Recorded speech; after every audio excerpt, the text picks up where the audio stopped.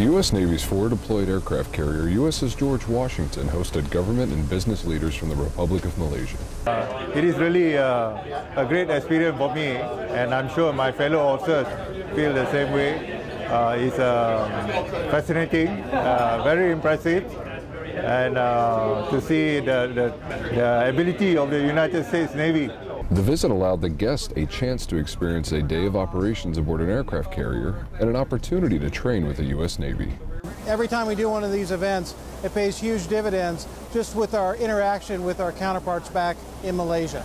Allowing allies to tour the Nimitz-class carrier strengthened ties with a key Indo-Asia Pacific region partner. For USS George Washington, I'm Petty Officer Brian Abel.